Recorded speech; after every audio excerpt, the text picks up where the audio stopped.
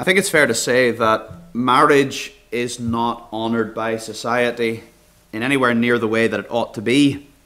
And of course, it's not God's will for every person to marry.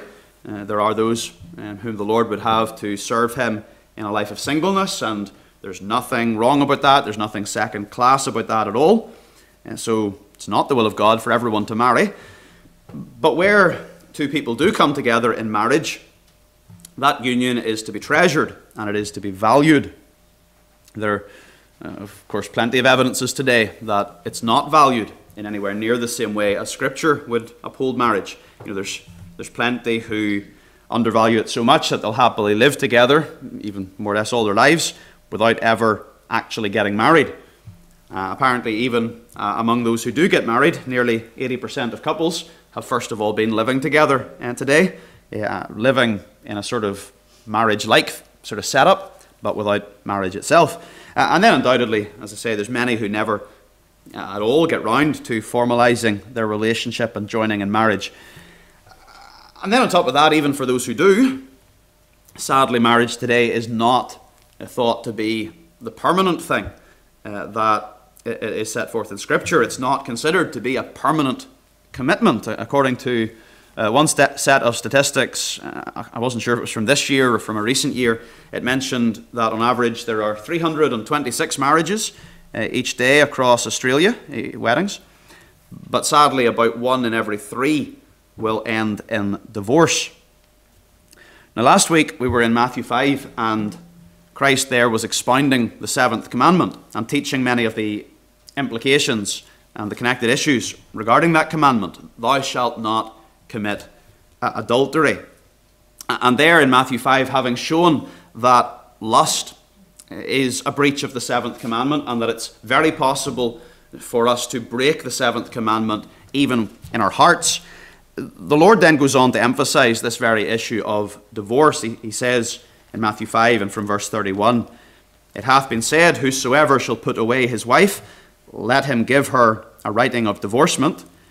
But I say unto you that whosoever shall put away his wife, saving for the cause of fornication, causeth her to commit adultery. And whosoever shall marry her that is divorced, committeth adultery." So the Lord there shows that divorce is directly connected with the 7th commandment and with a breaking of the 7th commandment. And so we're going to give attention to this issue today as we continue to look at the 10 commandments and this commandment, thou shalt not commit adultery. We're considering this sad subject of divorce. Now, first of all, let's just stress the tragedy of divorce. And the tragedy of divorce essentially flows from the fact that marriage is meant to be permanent. In the passage that we read in Matthew 19, the Pharisees come to test or tempt Christ, and they're asking, is it lawful for a man to put away his wife for every cause? And in those days, there were apparently 2 main schools of thought among the Jews. There was the school of Shammai, which took a stricter view that divorce was only permissible in the case of gross immorality found in the wife, probably referring to serious sexual sin. Then there was the school of Hillel, which taught a much looser understanding that divorce was permissible for all sorts of reasons. So under Hillel's teaching, if a wife should spill her husband's food or burn the dinner, oversalt the food, pretty much do anything that displeased the husband, she could be divorced.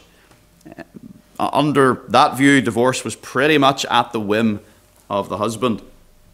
So I suppose they're coming to Christ and they're asking the question, which view is right?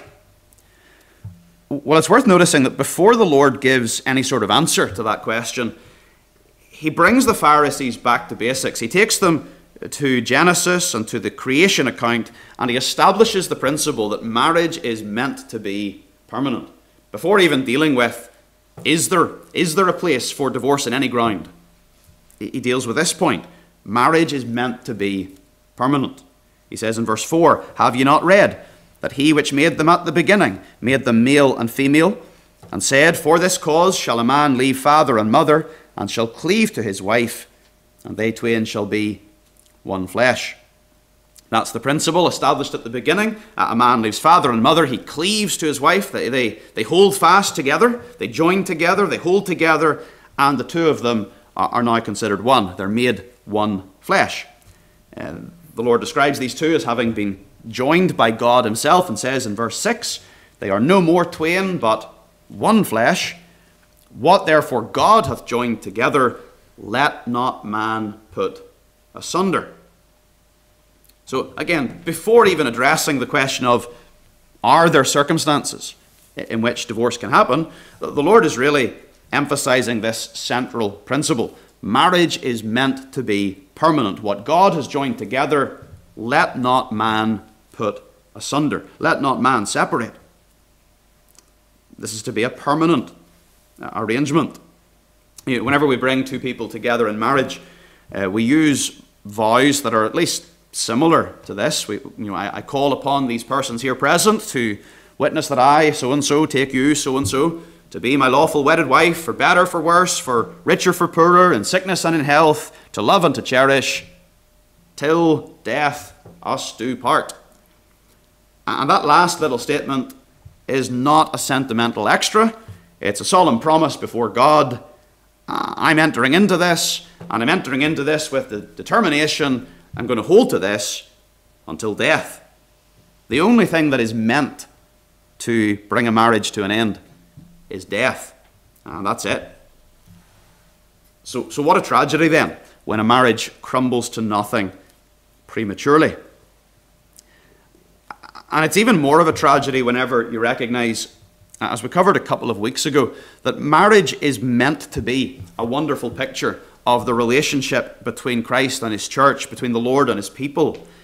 Throughout Scripture, the Lord often uses the marriage language to speak about his dealings with his people. For example, in Ezekiel 16, verse 8, that's what's happening when the Lord says, when I passed by thee and looked upon thee, behold, thy time was the time of love, and I spread my skirt over thee and covered thy nakedness. Yea, I swear unto thee and entered into a covenant with thee, saith the Lord God. Thou becamest mine.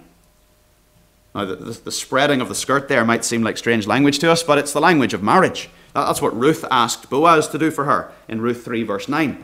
I am Ruth, thine handmaid. Spread therefore thy skirt over thine handmaid, for thou art a near kinsman. She's asking for marriage. And that's what the Lord says as he deals with his people. I spread my skirt over you. He's saying, I took you to myself. I married you. I entered covenant with you. You became mine.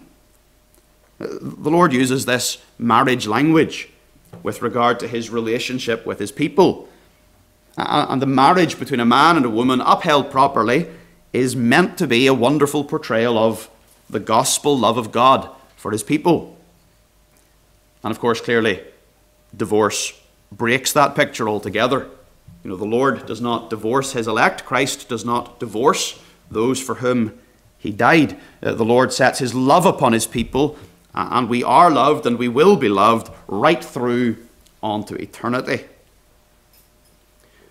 Now, even just with that picture in mind, let me stress to you who are the Lord's, what a blessing is yours, that you are loved with an everlasting love, that the Lord has taken you to himself, that he will never cast you off, he will never leave you nor forsake you, he will never send you out, or he will never abandon you, he will never divorce you. You who are saved are bought with a price, you are his and you will be his for all of eternity. What a security that relationship gives us whenever it's with the Lord, the one who will not go back on his covenant, the one who will not break his word, the God who is faithful. What a security there is there.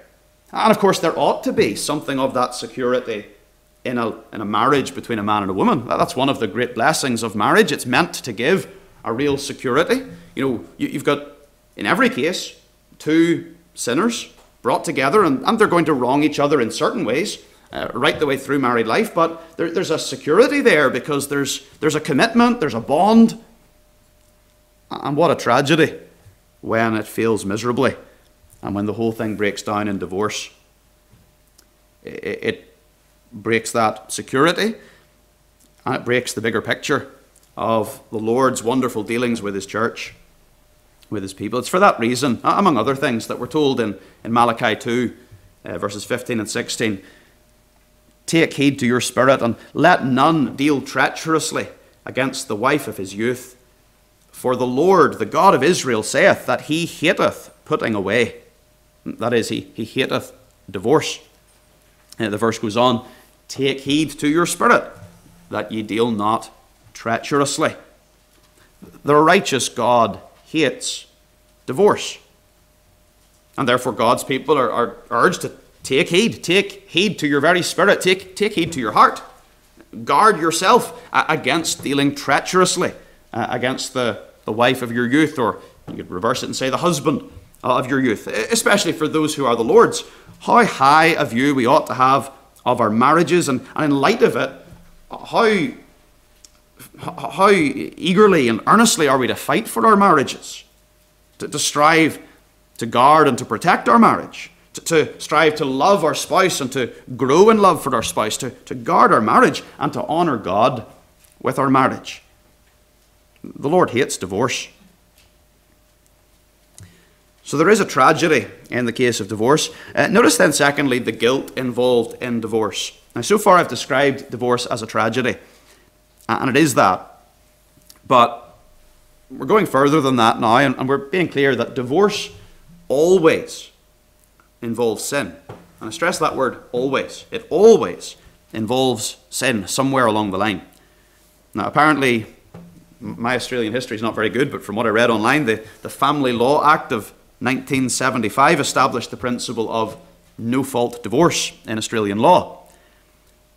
But be clear that according to Scripture, there is no such thing as a no-fault divorce. Divorce is always the result of sin.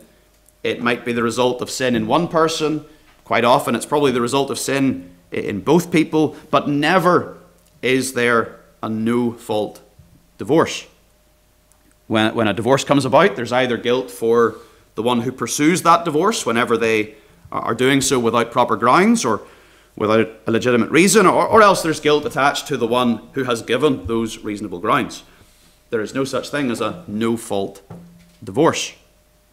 Divorce never happens without the presence of sin. If you look at verse 9 here in Matthew 19, we have very similar words to those we saw last week in Matthew 5. The Lord says, I say unto you, whosoever shall put away his wife, except it be for fornication, and shall marry another, committeth adultery. That is, he's breaking the seventh commandment. And whoso marrieth her which is put away doth commit adultery. The Lord is speaking here in terms of the guilt of the man primarily. He's talking to Pharisees and probably to men, and he's attaching the guilt here to the men largely. As the same conversation is put in Mark 10 verse 11, whosoever shall put away his wife and marry another committeth adultery against her. And if a woman shall put away her husband and be married to another, she committeth adultery. And there, the way Mark frames it, it's the same conversation really, but he makes clear there is this idea of wrongly divorcing, whether you're the man, whether you're the woman. Wrongly divorcing is to break the seventh commandment. It is to commit adultery. It's to break the commandment. Likewise, the one who commits fornication, we'll come to think about that ground in a moment, and the legitimacy of divorce in certain cases. But even there, clearly there has been sin that has occurred. No divorce is clean and tidy. Marriage is a covenant relationship, and there is a responsibility placed on both husband and wife to guard that relationship and to do all in your power to uphold it. When two people think of the excuses that are sometimes used today for divorce, when two people have drifted apart and they don't love each other anymore, as it's put, be clear that they are not the victims of changing circumstances. They are not the victims of some strange thing that happened in the ether that caused their affections just randomly to change. It's not just that they've fallen out of love with each other and are not meant to be together anymore. The problem probably there is that they have not been committing to the relationship as they ought. If you don't love your wife anymore, and you're saying, well, I think I need to pursue a divorce because I don't love my wife anymore, the problem is that you're failing to honor the Lord. Because whenever you're called to love your wife, we're not talking about some rosy feeling. Loving your wife is not a nice feeling. It's a purpose. It's something that you can purpose to do. It's something that the Bible calls us to do with our enemies. It's not that we have a nice rosy feeling toward our enemies, but we're to love our enemies. We're to purpose to set our love upon them, and all the more in a marriage. We are told to set our love upon one another. The husband is called to set his love upon his wife, even as Christ loved the church and gave himself for it. Christ's love for the church was not a romantic feeling. It was an active, sacrificial, costly love, a setting forth of his love for the good of his people, on his people. That's the duty of a husband to a wife. It's not so much I've fallen out of love with her. Well, if you've fallen out of love with her, set your love on her again. Just do it. That's essentially what we're talking about. Just do it. Just love her. Actively, purposely, love her. Of course, we could turn it around and apply it to the wife. You have a duty to commit yourself to your husband, not because you feel like it, but because it's right, because it's good, because it's what you're called to. When two people have drifted apart, it's because they, or at least one of them, have not been taking their duty seriously. They're not committing themselves to the relationship and the duties of it with determination.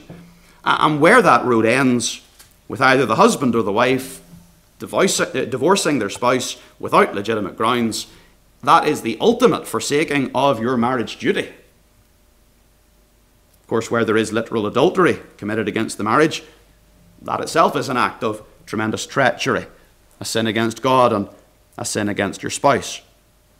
Divorce always involves great guilt somewhere in the picture, whether in one party or both. Now let me stress, it's very difficult for outsiders to look on at a marriage that's failed. By outsiders, I mean those who are not part of that marriage. It's very difficult to look on and automatically to know and think you know all the details. And how careful the church needs to be as we look at those perhaps who have had a failed marriage, how careful we need to be not to just jump to conclusions when we don't know all the details. I would say that as a guard, how careful we need to be not to be just quickly looking down our nose at someone who's had a failed marriage. But divorce always involves guilt somewhere in the picture. Now again, I would stress to you who are married, before it even gets to this place where you're asking yourself, should I get divorced? Purpose to commit yourself to your marriage. You get to this place where you're even questioning like this. Quite often after a long track of not committing yourself to the marriage in the way that you ought, not taking your marriage duties seriously, that's often how you end up at this place where you're not feeling like you want to keep going in the marriage. I would say to you, even if you're not there yet, praise God for that, but invest in your marriage and continue to invest in it. And remember to do so with your eye upon the Lord, laboring for the marriage in the power of God and not in the flesh. Seek to honor Christ by how you seek to uphold your marriage. It's something to fight for. It's not something to tear apart flippantly or to destroy wickedly. Let's then move on to think about the grounds for divorce. Upon what basis is divorce ever warranted? That's one of the key questions that's being asked by the Pharisees of Christ. Is it lawful for a man to put away his wife for every cause?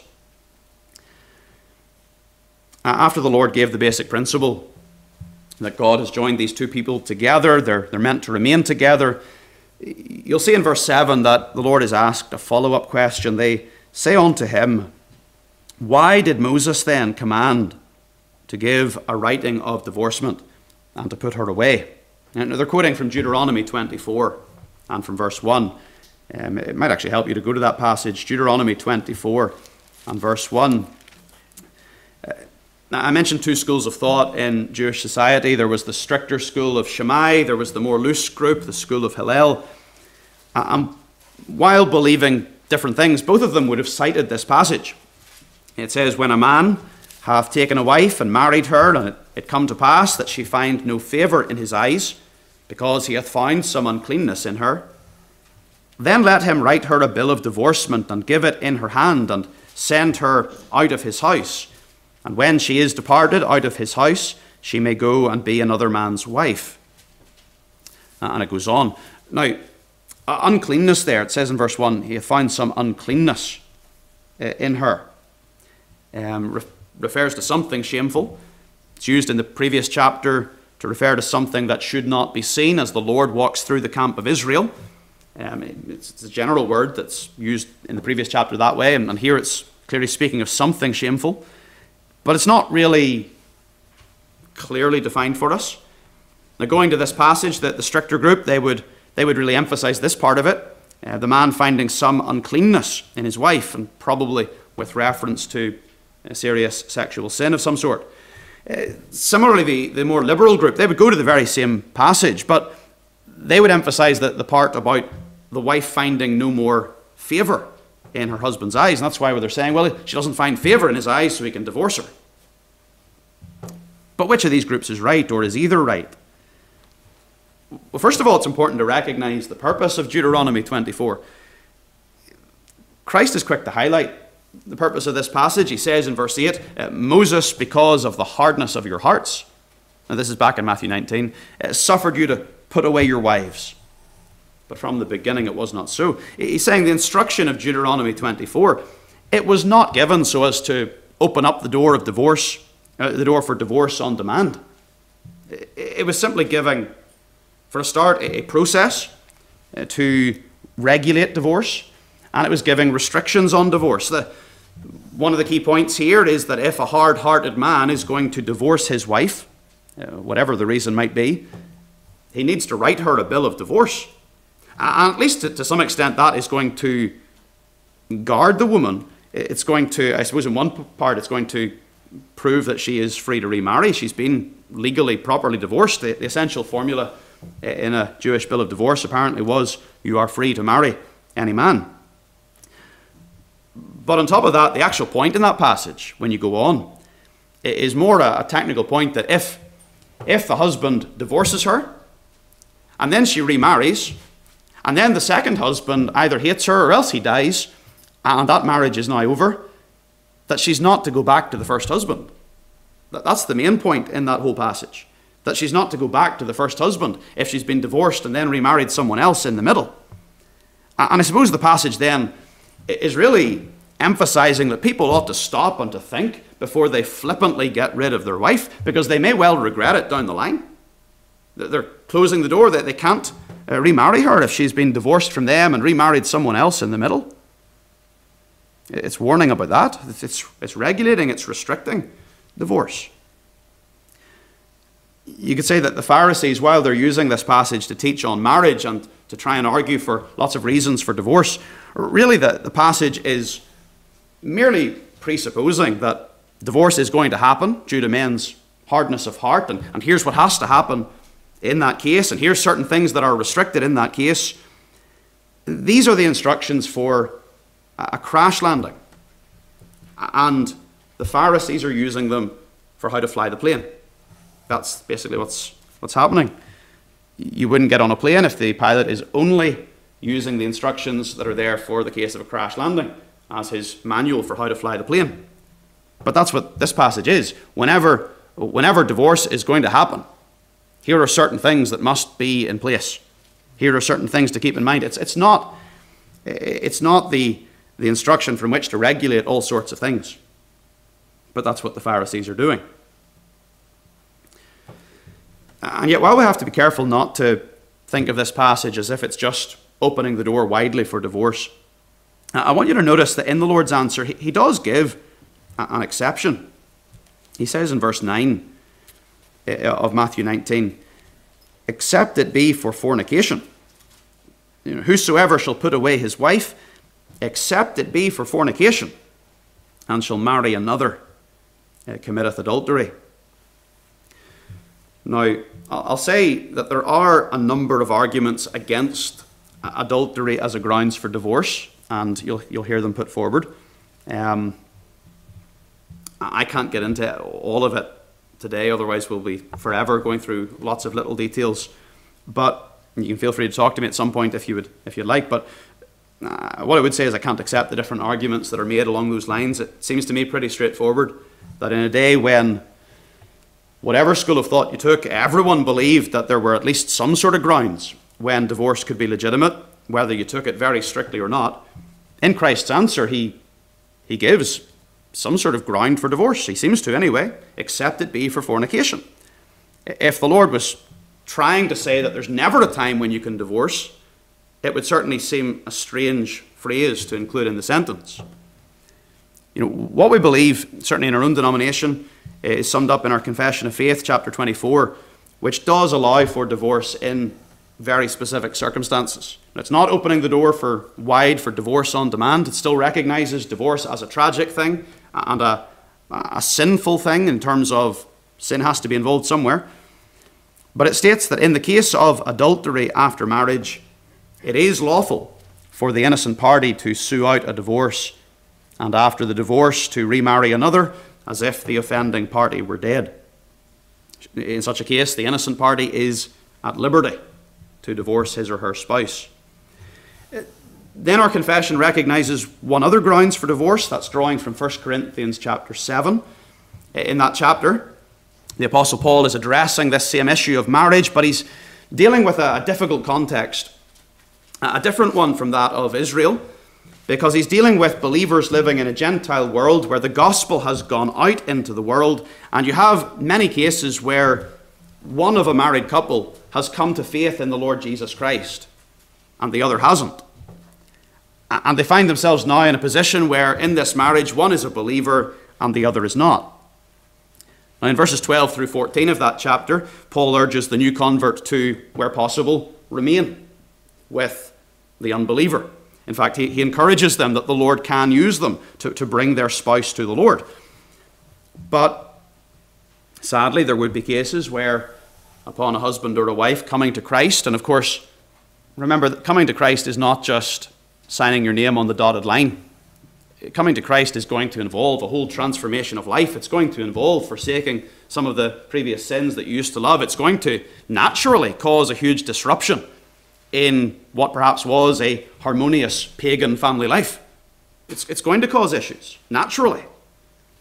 So there would be times when the unsaved husband or wife would rebel against it, and they would abandon their newly converted spouse. And Paul writes, dealing with that setting in verse 15, and says, "But if the unbelieving depart, let him depart. A brother or a sister is not under bondage in such cases, but God hath called us unto peace." Now again, the language that Paul uses there, saying the believer is not under bondage, as I read it anyway, it certainly implies not only divorce, but also the possibility of remarriage. Because to say that she's not under bondage is essentially to say the same thing as that Jewish bill of divorce, which states you're free to marry any man. You're free. You're not under bondage. You're free. But admittedly here, it's not so much a believer ending their marriage. It's more the marriage being ended on them. It's more that they've been abandoned. And it's done because they've been sinned against. The marriage bond has been forsaken by the other person. And they're given liberty here to consider the marriage as finished due to that sinful abandonment they've experienced. So those things really form the two grounds of divorce that we have in the Bible. Our confession puts it this way: nothing but adultery or such willful desertion as can no way be remedied by the church or civil magistrate is cause sufficient of dissolving the bond of marriage. We're to uphold a view of marriage, a high view, so that it's not to be ended for flippant reasons. In fact, in 1 Corinthians 7, in verses 10 and 11, Paul says that he has a command from the Lord, and by that he means that he's directly applying the teaching of Christ from those gospel accounts, and he charges the married woman there that she is not to separate from her husband. And likewise he charges the husband not to send away the wife. And he states in verse 11, with regard to the wife, you could apply it to the husband too, but he speaks regarding the wife, that if she ignores the instruction, if she does depart and forsake her husband, she's to remain unmarried, or else to be reconciled to her husband. In other words, the church is not to condone a wife, or we could say a husband too, just putting away their spouse for foolish reasons, for reasons outside of what Scripture gives us. There is no grounds to just walk away because you feel like it. Remember, there are some particular grounds, but the general point is that marriage is not something that you can lift up and then put down at your convenience. On that day when two individuals stand before the Lord and they vow together to love one another and to hold to one another and to labour together till death they do part, until death them do part, that's a solemn thing. It's not to be taken lightly. It's not to be walked away from casually. Now, having tried to cover all that, can I give the warning that very often life is not going to be immediately clear-cut. Life does not always look quite as black and white as the clear principles established by God's word. You know, even take a clear-cut case. Generally speaking, there will be a need to work through these things on a case-by-case basis, often seeking help to do so. Our confession is wise when it talks about that issue of willful desertion that cannot be remedied by the church or civil magistrate. Of course, civil magistrate does nothing today to try and remedy these things, but certainly for the church, there is the assumption that every effort will be taken to preserve the marriage. Even in that case where the unbeliever would abandon a believer, there is the idea that we should even there still be striving to uphold the marriage where possible, striving to remedy it before just quickly casting it off. You know, generally speaking, this question of whether to divorce or whether to remain together and to work at your marriage, if you're sadly placed in a position where you have to make that decision, it's something to be very careful over, something you need support with, something you'll probably need advice with, something you'll need to spend time in prayer over. And again, even where there are grounds for divorce, I would urge you to remember that the starting place that Christ brought us to is that marriage should be permanent. And that's the ideal, for a marriage to endure. Till death us do part. You know, even if you take one of those clear-cut cases where obvious, clear, dreadful adultery has been committed, you have been wronged in your marriage, your spouse has done wickedly against you, even then I would suggest the starting place, at least the starting consideration for the Christian ought to be, is it possible to somehow deal with this and get beyond this and to preserve the marriage? Now, obviously that would be hard. Obviously that would take time and effort and involve plenty of pain. But we ought to be at least asking the question, is it possible for me to deal with this dreadful wrong that's been done to me in the context of the gospel? Is it possible to work through these things where there's real repentance and real forgiveness? Even in those dreadful times where it's clear-cut, it's obvious you have been wronged. For a believer, I would urge you, divorce should not be your first port of call. It should not be looked upon as, hooray, there's my excuse, I better get away. That's the wrong attitude altogether. Rather, the first and the main objective should be, is it possible to work through this? Is it possible to save this marriage and to strengthen this marriage? Now, maybe you'll find that you can't, and certainly divorce is permitted in some of these cases. An innocent party is not to be looked down upon when it comes to that. But I'm stressing that, especially for the Christian, should the starting place not be, at least, is it possible to not only forgive, but then to work through this and to preserve the marriage? You know, that ought to be our starting place, because that's how the Lord deals with us. You know, how many times have we been unfaithful to the Lord?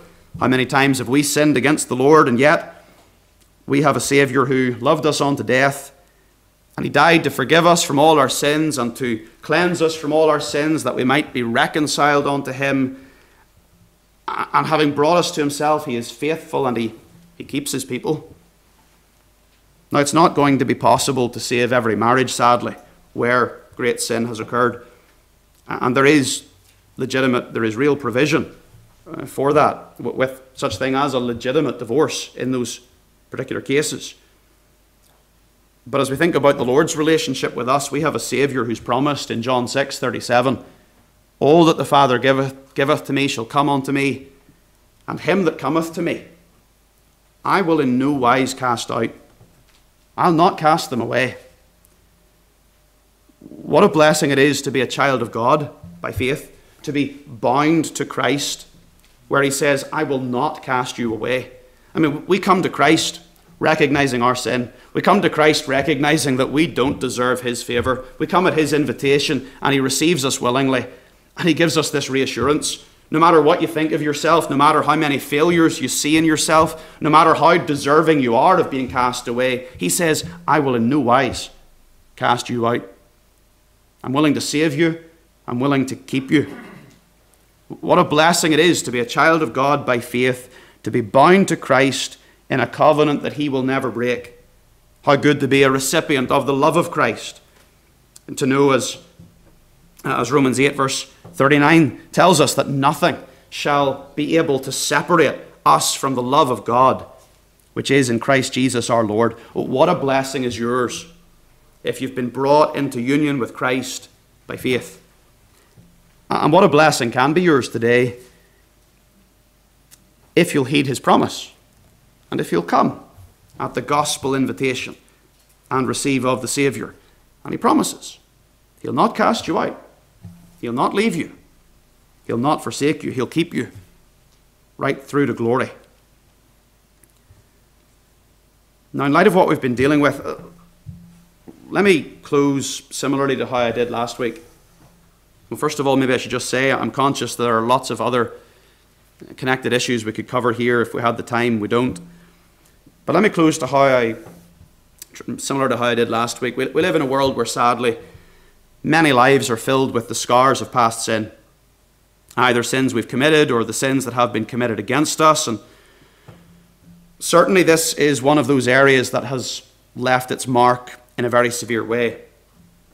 But for those who have had failed marriages, or even those who've had to go through the connected difficulties involved in these things, even if it doesn't end up with marriage being utterly broken, I would point you to that woman that Christ met with at the well in Samaria in John chapter 4. There's a woman whose life was a mess with the scars of divorce. Christ looked at her in verse 18 and recognized that she had previously had 5 different husbands. 5 different husbands. And here she is living with someone who was not her husband. Her life was badly scarred through all sorts of failed marriages. We're not, of course, told what ended those marriages, but 5 different marriages, and she's currently living with someone who's not her husband. And yet the marvelous thing is that Christ had an interest in a woman like her, despite all the scars of sin. In fact, you could perhaps say Christ had an interest in her even due to the scars of sin. He came for sinners. He came to rescue the guilty. He came to lift up and heal the broken. Now, there are many today who stand totally exposed before the 7th commandment, whether it's due to failed marriage, whether it's due to different sexual sins, whether it's due to lust of the heart. And yet, praise God, Jesus Christ came into the world to save sinners. Praise God, he came not for the righteous, but for the guilty. Praise God that while Christ had little time for the Pharisees, who thought themselves all very decent and very righteous and in no need of salvation, he did have time for people like that woman whose life was a mess. He had time for her. He was willing to save someone like her. Praise God, he came to give everlasting life to people like her, and therefore to people like you and me. You might be very aware of the scars of sin in your life, whether it's on this issue of adultery, whether it's on the issue of broken marriage, whether it's on something else altogether. You might be very aware of the scars that sin has left in your life, and yet Christ came to give life to someone like you if you bring your sin to him and let him deal with it and let him forgive you. As we deal with this whole theme of divorce and remarriage, it's not so much about some of us saying, hooray, I have a wonderful life of success, my marriage has succeeded, I stand before God well, and then others despairing and saying, oh, my life has been a mess and what a failure. Like the rest of the commandments, the whole purpose is to point us to the Saviour of sinners. It's not designed to make us feel good about ourselves. It's not designed to leave us in utter despair. It's designed to point us to the Saviour of sinners and to cause every one of us to, yes, recognize our guilt in different ways, but to cause us to cast ourselves upon Christ and to recognize no matter what baggage we carry from the past or the present or what things there will be in the future, here is a Saviour who redeems us from all sin, who cleanses us from all sin, and through the work of the cross, he will bring us to stand in his presence without spot or blemish. What a blessing it is to take refuge in Christ. Amen. Amen.